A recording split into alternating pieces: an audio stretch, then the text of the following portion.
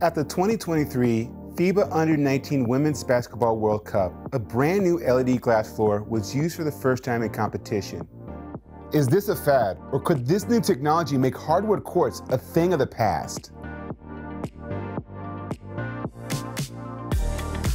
When we start with the floor, everything is pre-manufactured. So we actually build up that floor out of 220 individual elements that go together relatively fast. We have overall a bit more than 16.4 million individual LED lights. So that makes up a screen that exceeds a 4K resolution by far.